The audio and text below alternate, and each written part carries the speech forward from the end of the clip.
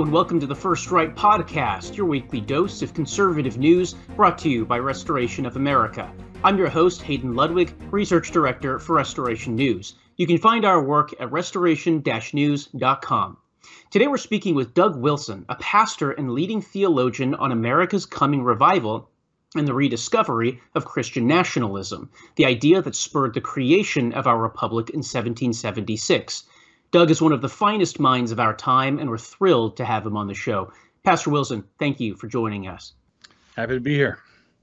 Now, I think it's fair to say that you've become the leading exponent of what's called Christian nationalism. Now, of course, that's a phrase that the left has coined by gluing together the two things they hate most in the world, Christ and people who love their country. But you define it a bit differently. So, Pastor Wilson, what is Christian nationalism? Yeah, Christian nationalism is the recognition that secularism has failed and that we are not in a position to govern ourselves without reference to God. Basically, the secular in post-World War II legal history, the Warren Court began the effort to sort of detach us from our Christian roots, and they wanted to argue that we can be decent, law-abiding Americans, just take the lowest common denominator approach. We're just all sensible people trying to get along, and we can do it. Well, if you look around for the last couple of years, it becomes obvious that we can't do it. We, as I'm fond of saying, it's Christ or chaos. So, and we're seeing the chaos around us now. And so I believe that we need to return as a people to our Christian roots. This nation was founded by Christians. It was established by Christians in the Christian legal tradition. It was we were part of historic Christendom, and that has been unwound or walked back by revisionist historians who've wanted to say that the founders were all deists, which is false. They were not. So let's talk about secularism. We've pointed out many times on this show, and I know you'll agree, secularism is not neutral. It's as much a religion as Islam or Christianity. So when we see those rainbow flags flying above the public school or the U.S. Embassy, that's a symbol of conquest and worship. That's a God that they're worshiping, even if it's an unnamed secular God. I think yes. Christians used to understand this, but they don't now. How did we get so fooled? Yeah. Well, you have to understand that the devil has been telling lies for a long time, and he's pretty good. He is smarter than we are, and he knows how to lie. So the basic lie here is that a historic word, secular, has been quietly and surreptitiously redefined. So, for example, in the medieval church, the regular clergy were the clergy the monks in the monasteries. They were the ones who lived in accordance to a rule, regulus. So the monks in the monastery were doing that. The secular clergy were the priests out in the regular towns and villages and so forth, dealing with ordinary problems. So secular simply meant ordinary life as opposed to the dedicated monastic life. Sure. All right. Now, what happened is in the post-World War II era that I'm talking about, the Earl Warren Court began to redefine secular as meaning godless. But secular does not mean godless. Secular does not mean atheistic. Secular means the world of bicycle repair shops, bakeries, schools, as opposed to the worship of God in the church, where you're preaching the word and administering the sacraments. So that would be worship proper. And then the secular world is simply the ordinary world. Well, Christians believe that Christ is the Lord of ordinary world. His lordship is not exercised in the same way, but he's as much Lord of ordinary time as he is of Sunday morning. Interesting. In the opener, and you've mentioned this as well, we've talked about how America was founded along Christian and biblical principles. I've actually described it as very much a Christian nationalist movement, even though, of course, that term is anachronistic. But the spirit of 1776 very much was no king but Jesus. I referenced that, of course, that goes all the way back to the Puritan fathers, Oliver Cromwell, the English Civil War. It's got a long, deep history in English Protestant thought. Do I have that right? It sounds like you would agree. Yes, very much. I would very much agree. And I would say that extended well beyond the founding. So, for example, in 1892, there was an exquisitely named Supreme Court case called Holy Trinity versus the United States of America, which is kind of funny. And as it happened, Holy Trinity won. Of course. Holy Trinity was a church in New York City, and Congress had passed a law forbidding the importation of large numbers of laborers by corporations or companies, where they paid their passage over, had them work on their project, and then just released them into the country. So there was a law against that. Well, there was a church in New York that called a British minister to be their minister, and they paid for his passage over, which technically was a violation of the law. The Supreme Court, this case went all the way up to the Supreme Court, and the Chief Justice Brewer handled the decision, and the particular case that was before them, they handled in a very common sense way and wisely, and said Congress wasn't talking about that, and they resolved that. But then Brewer said, now that you got us on the subject, let me review for you why the United States is a Christian nation.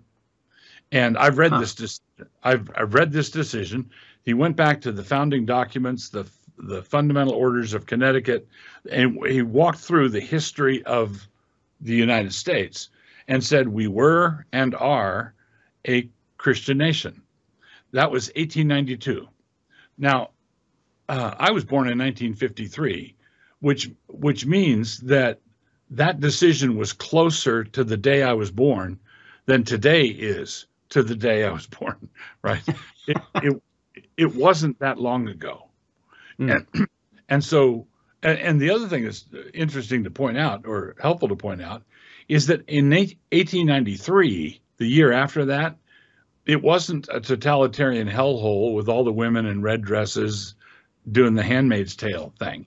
We were a free country, and we were a free country that was operating in the Christian tradition. We were a Christian people, and that even extended down as far as FDR's presidency, where whether you agree with his policies or not, politicians still felt free to refer to us as a Christian people. It was common knowledge. And it saying onward Christian soldiers with the troops in World War II, for instance. Yes. Yeah. Now, after the war, the courts began to surreptitiously and slowly and gradually change our definitions. And so the phrase, the wall of separation between church and state, that was a phrase that was used by Thomas Jefferson in a letter that he wrote to the Danbury Baptists. And that phrase was hardly ever cited before the post-World War II era. And then it became commonplace. There's a wall of separation. And this was done as a way of turning the secular realm into an atheistic realm. They wanted the secular realm to be something that was consistent with Darwin, consistent with the atheist philosophers, that was godless, Christless. But it wasn't that way before. We had a secular realm before this, but the secular realm was understood in its more historic sense of that word. So clearly, this transformation from the secular to secularism, where the secular eats everything and the secular is indeed godless, was obviously a project of the 20th century left. We are clearly living at the very tail end of that project, more or less in the ruins of the civilization that project tore down. Pastor Wilson, is it fair to say, though, that if America was a Christian nation in 1892, is it still a Christian nation in 2024? Yeah, there are bits and pieces of a Christian nation all over the place.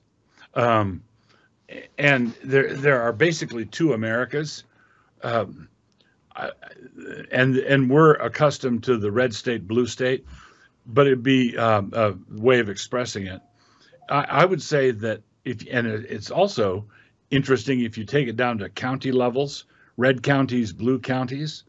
If you look at blue counties, basically you're looking at those places in the United States that are like Europe without castles. Right? Yes. Basically the people there are very cosmopolitan, very secular. The population really is a secularist population in downtown Portland, in downtown Seattle, in LA, and Manhattan. Those are secularist strongholds. But there are the remainders, very strong remainders of a Christian nation all over the country. And it's despised by the secular elites who dismiss it as flyover country, where the rubes and the cornpones live. But there's basically the Americans are still a very religious people in the main, okay, but it's not evenly spread across urban, suburban, and rural areas. Interesting.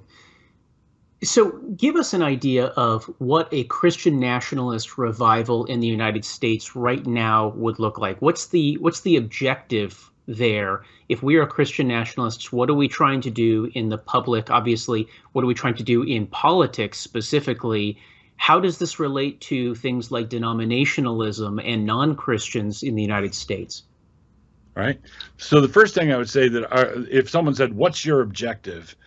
As a Christian nationalist, what do you want? What do you want to get? Mm-hmm. What do you call success? I would say my fundamental objective for us as Americans, as a Christian nationalist, would be to stop making God angry. A tall order. But it would be things like basically the big ticket items for me were Roe v. Wade. Mm-hmm. So I was very grateful to see that go down. But Roe v. Wade just kicked it back to the states. So now I would want to see robust pro-life bills established in all 50 states. Stop making God angry by killing the unborn. Yes. I think we should stop making God angry with things like Obergefell, the attempt to sanctify sodomite unions. Basically that God destroyed Sodom and Gomorrah by fire from heaven for this sin. So we need to stop making God angry with that. We should stop it with the pride parades. Stop it with the Pride Month. Why? Because pride goeth before destruction, and a haughty spirit before fall. Stop making God angry. Okay, that's sort of the baseline. That's how I would measure the first stage of success. Okay, so you stop making God angry. Is that begin with repentance? Where does Christ fit into this? Give us that gospel teaching there. Yeah, this is not going to happen.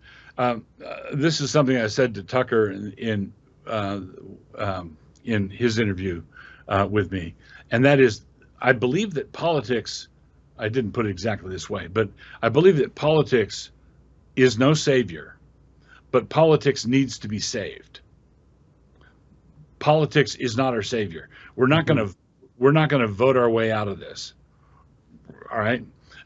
There has to be a massive revival, Reformation and revival, where all of Judea turns out to go see John the Baptist and be baptized by him in the Jordan. It's got to be a baptism of repentance. God, we've made you angry. We can't appease you by simply stopping. There needs to be blood atonement, and that is accomplished by looking to Christ on the cross. We repent of our sins. We acknowledge that we've been extraordinarily ungrateful.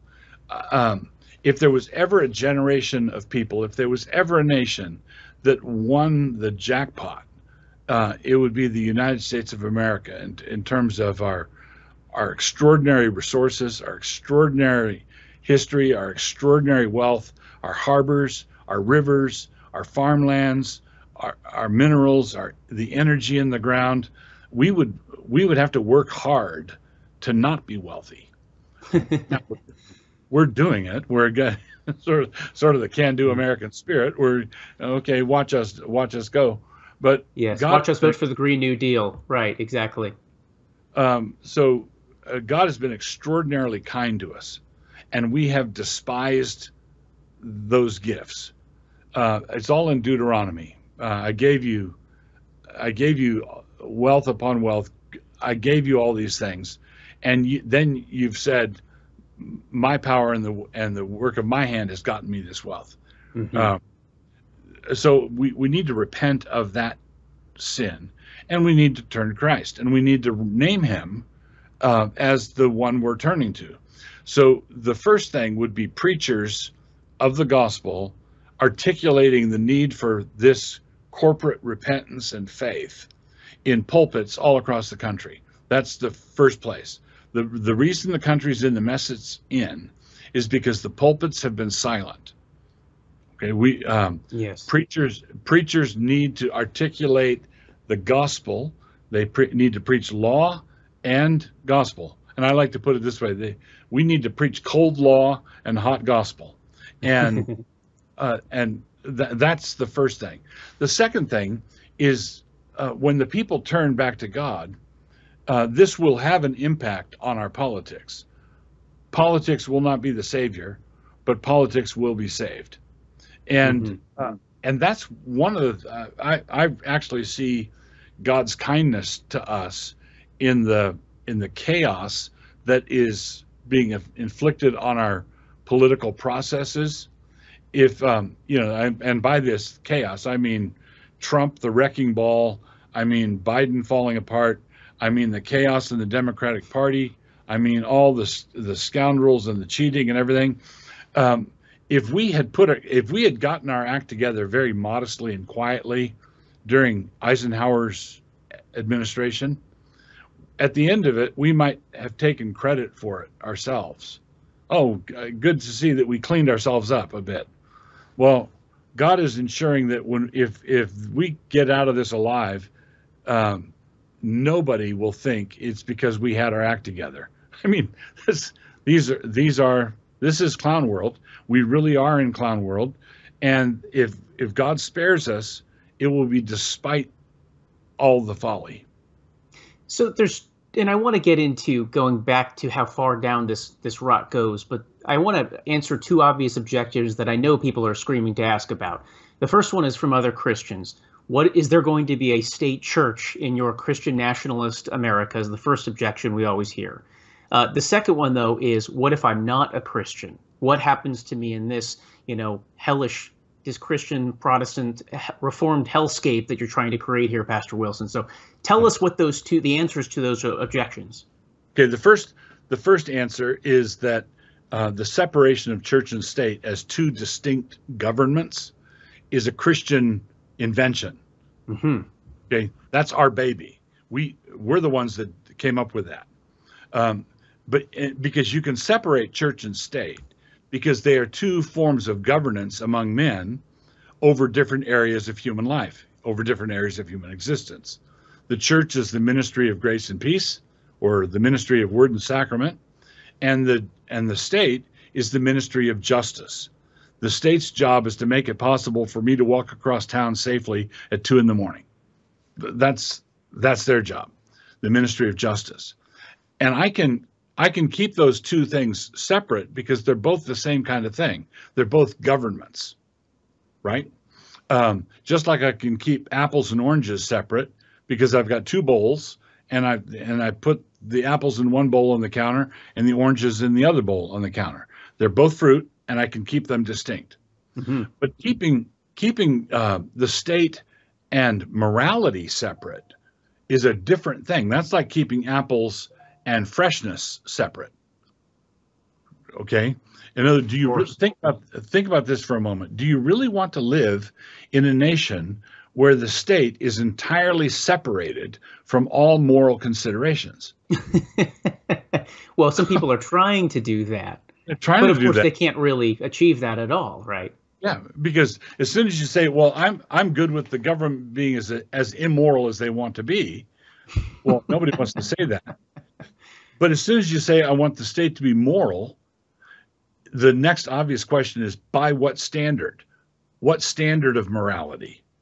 Now, I'm arguing that it has to be Christian morality, but Christian morality is not dependent upon the establishment of a state church. But let me interrupt you and point out that the secular left does not have an objective morality by definition, right? But they act as if they do, which of course is a principle that they got from Christian thinking, Christian culture around them, right? So you can see this in the Biden administration when they call something good or evil. Well, how can you call it good or evil if you don't have any measuring stick by which to actually name something good or evil? Right. The progressive left, they are fundamentalists without a fundament. That's precisely right. They will come after you as fiercely and as ferociously as persecuting priests in the Spanish Inquisition. They will destroy you. They will come after you shrilly, and take you out, take you down. But they don't have any standard. They're just doing it arbitrarily, capriciously. So so separation of church and state is something that I'm in favor of, particularly at the federal level. In the First Amendment, it says Congress shall make no law concerning the establishment of religion. They were simply saying they did not want a Church of the United States the way there's a Church of England or a Church of Denmark. Mm-hmm. And the reason they didn't want one is because at the time of the adoption of the Constitution, 9 of the 13 colonies had formal relationships with one Christian denomination or another. In Connecticut, the Congregational Church was the established Church of Connecticut down into the 1830s. Now, and there's an important distinction here. I happen to be opposed to church establishment at the state level also, but I'm opposed to it as a political matter, as a theological and political matter. I think it's a bad idea. It's a kiss of death to whatever denomination that is. Look at Germany, for instance. It's just not a good way to go. Yes. But even though it's not a good idea, it's not an unconstitutional idea, right? At the time the Constitution was adopted, a bunch of the states had these formal relations with Christian denominations. What I would prefer to see is for the state to recognize formally and judicially that Jesus rose from the dead, and that we are a Christian people, and that we're going to govern ourselves in accordance with the Word of God, without any tax support going to any Christian denomination, whatever. So I believe in the separation of church and state. I think it's a good, healthy policy, and I think it's a Christian theological development that gave us that. So if people are worried about the Church of the United States or the Church of Idaho cracking down on them, I'm not advocating that at all. Okay. Your second question was, what about non-believers? What about the atheist? What about the person who doesn't buy into all of this? Or what about the Hindu who wants to immigrate here and that kind of thing? And we're fast forwarding, obviously, 500 years. If you're asking me what my ideal Christian republic would look like, I would say that the visiting Muslim and the visiting Hindu and the local atheist would have more rights respected by the government than they have currently in their countries.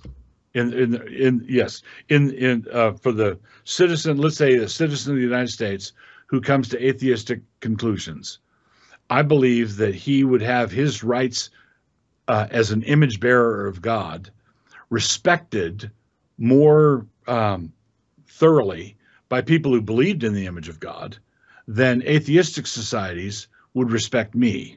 So in other words, a Muslim in a Christian nationalist country would enjoy greater safeguards, civil liberties, might flourish far more than a Christian in a Muslim nation at any point in time. Do I have that right?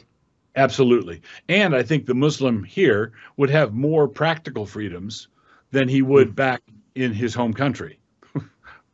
So now there would be, someone's going to say there's going to be, well, what aren't there any distinctions at all? Well, yeah. One of my favorite examples is church bells would be perfectly okay, but minarets, Muslim prayer towers would not, because they're filling the public space. Church bells are public in public, but the prayer tower, I'd say no. And if someone says, well, that's totalitarian, I'd say, well, that's what Switzerland just did. Yes, that famous dystopia, Switzerland. That's right. Dystopia, Switzerland. Because one of the things that we are guilty of doing is we assume that everybody's a secularist. Just scratch the surface and everybody's a secularist down underneath. But that's simply not the case. And because the secularists have assumed that you can just sort of mix and match people, you can import hundreds of thousands of immigrants, refugees from the Middle East into Europe and not have a problem, or you can have chaos on the southern border of the United States and not have a problem, shows how myopic and how much in the grip of their faith, their religion they are. They're humanists, and they think these are all humans, so let's just throw them together and they're all going to get along. Well, you just look at the events in France in the recent elections. There is serious blowback because the secularist approach to ethnic relations and ethnic harmony and refugees and borders is simply false. Well, and of course, a lot of these are Christian-led, and even for the ones that are not, in Europe, I'm talking about, they're pleading for a common culture to preserve that common culture, say, of France or Denmark or anything. And of course, we know, well, even that is religious. The root word of culture is cult, is to worship, right? You can't escape these things. I mean, what even is the idea of Europe if you don't have Western Christendom, Christianity uniting all of these different nations? What are they? You have this hollow EU, which is united by its humanism, also a religion. Do I have that right? Exactly right. So basically, someone's going to say, well, see, Wilson, you're anti-immigrant. I'm not anti-immigrant at all. I'm grateful for immigrants who come, but they have to come at a rate where they can be assimilated, because if they're not assimilated, what you're doing is simply sowing future chaos. Assimilation is, so someone's going to say, on the anti-immigrant thing, the illustration I use is, let's say a Christian couple is their foster parents to 3 kids, and they've got 2 kids of their own, and they're doing a great job with the 3 kids. And then one day a bus shows up from Human Services and drops 28 new foster kids off, and the dad protests, and then he's accused of being anti-foster children. Well, no, he was already taking care of 3 foster children, and his argument is, when you accuse me of being anti-foster children and you drop 28 new ones off, before I was taking care of 3 of them very well. Now I'm not taking care of anybody. Mm-hmm. Okay, now you've blown the whole thing to smithereens. So I have no objection to immigrants from Mexico, from the UK, from Africa. I have no objection to immigrants. I just think it has to be done in an orderly way where the people, there's certain requirements, there's a certain bar to clear, and the people are committed to assimilating. And you've got to go at a reasonable pace in order for that to happen. So the people who just opened the floodgates and said, everybody come on in, that was a deliberate, destructive move. Well, and it's not just open the floodgates. I mean, numbers are a huge part of it right now, maybe 12 million plus illegal aliens at the southern border, for instance. But it's also that the people who opened the floodgates are multiculturalists, which is the opposite of that old melting pot idea we all grew up with, where the idea is you come as you are and you stay as you are, no matter where you live within our borders, rather than the old idea of you're going to come from a million different places. But this is what an American looks like and thinks and believes. We want you to ultimately come to conform to that and assimilate into that. So you have this dual problem of millions of these people, and they're not being told, well, frankly, what is an American anymore, and what should I assimilate into under the left? Right. And by sowing the seeds of this kind of ethnic chaos, they've made the fire so hot that the melting pot itself is going to melt. And when that happens, you don't have anything that's going to be a blessing to anyone. You're not taking care of any of the foster kids anymore. Everyone loses. Let's go back historically for a moment. You know, you've been talking about actually how dire things became beginning in the 1950s. And everybody has this rosy picture of how wonderful the 1950s were.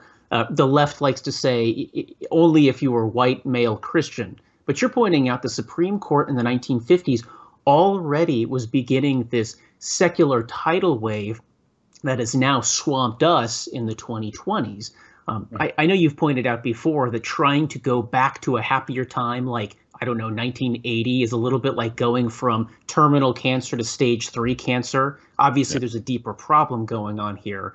Tell us what you mean by that. Yeah. So another illustration I use is if you rented a movie and you start at 15 minutes in, you thought this movie stinks, you wouldn't go back to the beginning and try again, right?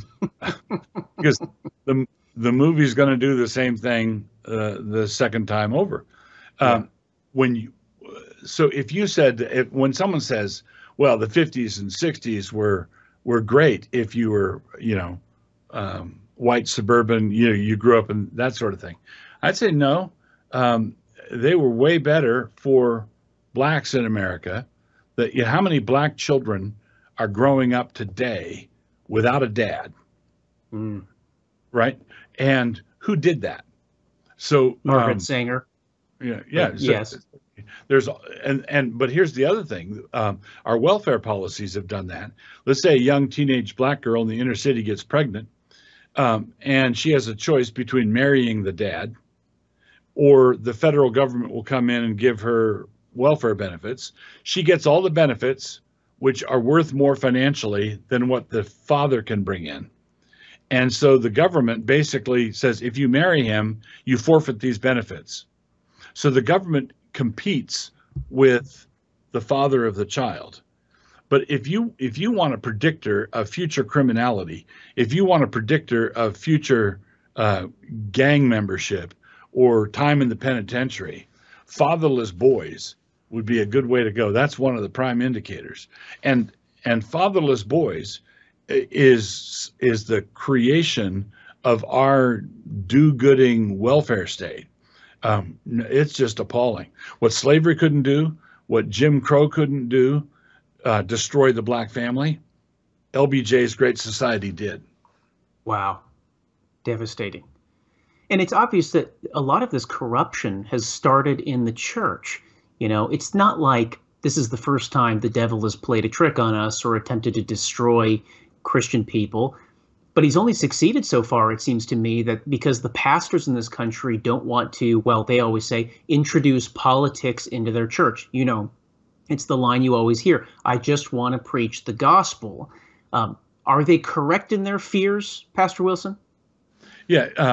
When people say they want to keep it gospel centered, Of course, no Christian could be opposed to keeping the gospel at the center. But that's not our problem. The problem is, where's the circumference? Okay, how far out does the circle go? When you say you want to be gospel-centered, I'd say, well, central to what exactly? The center of what? So, Yeah. and then when you go out toward the circumference of people's lives, how far out to the circumference can people sin? Can they sin in their politics? Can they sin in their artwork? Can they sin in their sexual practices? Yeah, right? So if you're going to preach a gospel, which is the gospel of the kingdom, which is how it's expressed in the gospels, the message is repent and believe, for the kingdom is at hand. Well, repent of what? Right? There's absolutely no way to preach the gospel in a society like ours unless you're willing to, as the old preacher's joke goes, leave off preaching and get to meddling. Right? So a lot of Christians like preachers who really go to town, but then if the preacher starts to meddle, they start to not like it. There's another joke about the old country preacher who preached on heaven and hell every week. Heaven and hell, heaven and hell, heaven and hell. Someone once finally said, "Why do you preach on heaven and hell every week?" And he said, "Well, I did preach on chicken stealing once, but it dampened the enthusiasm."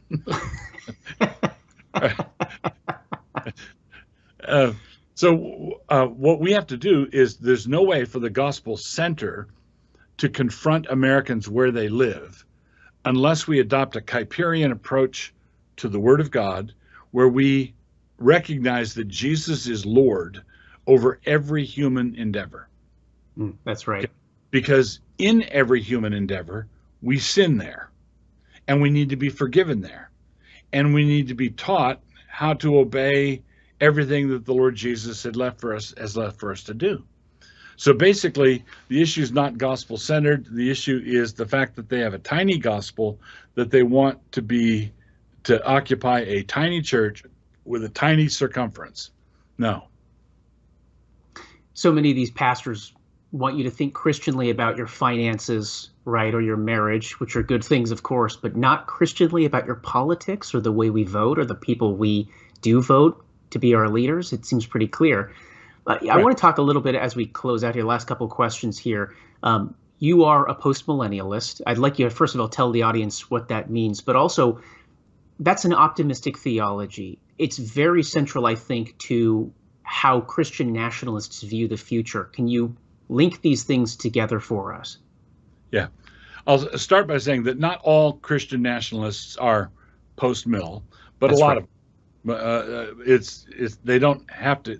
They go together, I think, more like peanut butter and jelly or ham and eggs than they do triangles having three sides. It's not absolutely necessary, but it is a very common factor in Christian nationalism. And basically, this is a very short explanation, but if you take the millennium, which is mentioned in one place in the Bible, in Revelation 20, and the joke is the millennium is 1,000 years of peace that Christians like to fight about. So the three main positions are pre-mill, amill, and post-mill. And those prefixes tell you where that position places the second coming of Christ with regard to the millennium. So the premillennialist, most American evangelicals are pre-mill. The premillennialist believes that Jesus is going to return prior to the millennium, and he will usher in the millennium. Okay? The amillennialist, that there is a term of negation, and it basically says we don't believe in an earthly millennium. We believe in a spiritual millennium with the saints of God ruling with Christ in the heavenly places.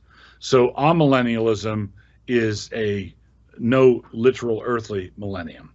The postmillennialism, which is my position, is that the millennium is brought in by gospel preaching, church planting, missionary efforts, and there's going to be the Great Commission will be successfully fulfilled on earth. This will usher in a golden age, and at the end of which Christ will return. So Christ will return post-millennially. Now, and if I can, Christ will return bodily, but we will not be raptured before any kind of millennial tribulation. Do I have that right? Correct. In the common premill view is Christ returns and raptures the Christians out. There's a 7-year tribulation, and then Christ returns all the way, and you have the millennium. For the postmillennialists, Christ returns bodily at the end of the millennium, but there's no secret rapture, nothing like that. Right. Now, all three of these positions, pre, and post, are optimistic if you factor in the day of resurrection. Everybody who believes in heaven is optimistic, right? Right. So we win at the end. Every Christian who believes in the resurrection of the dead is optimistic. But postmillennial thinking is optimistic about the course of human history prior to the second coming of Christ. In other words, postmillennialists believe that it's possible for us to win here now, okay? Instead of the common view, which is down here we lose, all right? So that's the position. So consequently, if the Christian nationalist wants the nation to repent and turn to Christ, the postmillennialist believes that that's actually a possibility. That's actually something that is in the cards. Interesting. So, for our closing question here, there are millions of Christians in this country, many of them listening in right now, who are terrified of this, let's call it a Soviet future that we're staring down right now. Here in 2024, it looks like this kind of future is inevitable. And of course, it always does right before the whole evil empire collapses. Many people think the end of the United States is nigh. Many people believe the rapture is going to rescue us out of this if we're lucky. What do you have to say to those Christians? And secondly, what should they be praying for and doing right now?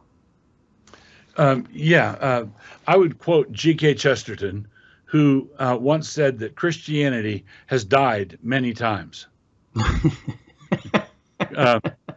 And I'm paraphrasing here, but he says Christianity has died many times, but that's all right because Christianity serves a God who knows the way out of the grave. We are not. I think we should be very cheerful, upbeat, and optimistic about the future. And the reason is, in the long run, stupidity is not a strategy. Stupidity is not sustainable. In the long run, stupidity doesn't work. If someone said, I bought this ranch where I've got 10,000 cattle, and I'm going to treat all the bulls like cows and all the cows like bulls.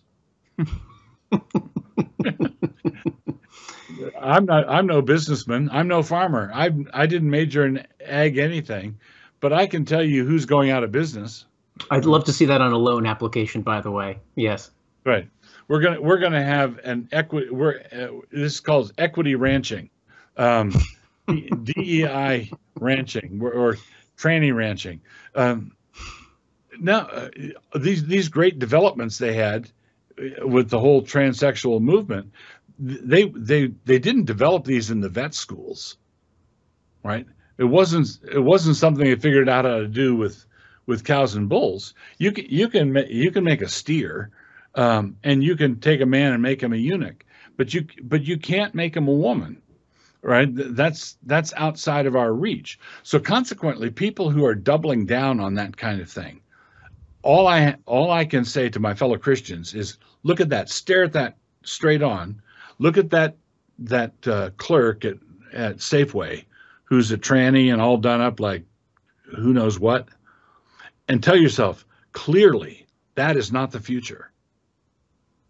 And know that they're suppressing the truth and unrighteousness. They know it's a lie. They want you to swallow the lie and repeat it back to them with all of this public pressure. That's really the point. You can't change reality, but you can change the way people talk and respond to power, right? Right. But you can't keep it from being lame. And I've noticed something this last June. We're just out of June. This last June was the most rainbow flag free month we've had in quite a while. It was. All right. It's not working. It's not working. It's not catching on. It's now there's fomenting a lot of chaos and a lot of turmoil. I do believe that we're on a stretch of 9 miles of bad road. I'm not trying to be, this is going to be tumultuous, but I don't think it's apocalyptic, end of the world tumultuous. I really believe that we're in a position to do some very good things, Lord willing, within my lifetime. We've read the book and we know we win at the end. Pastor Wilson, so extraordinarily enlightening. Thank you for your time and joining us tonight. Yeah, happy to be with you. Thank you. And let me thank you folks for tuning in and supporting conservative voices like Pastor Wilson's that are working to expose the truth about the rot spreading through this once great country. Remember that it's only by working together and by praying together that we can restore the United States of America to greatness under Almighty and Sovereign God. I'm Hayden Ludwig. Join us next time as the battle rages on. First Right, a new kind of news summary without the liberal slant. Every morning, in your inbox, always free. Subscribe by texting First Right to 30161. That's First Right, all caps, one word, to 30161.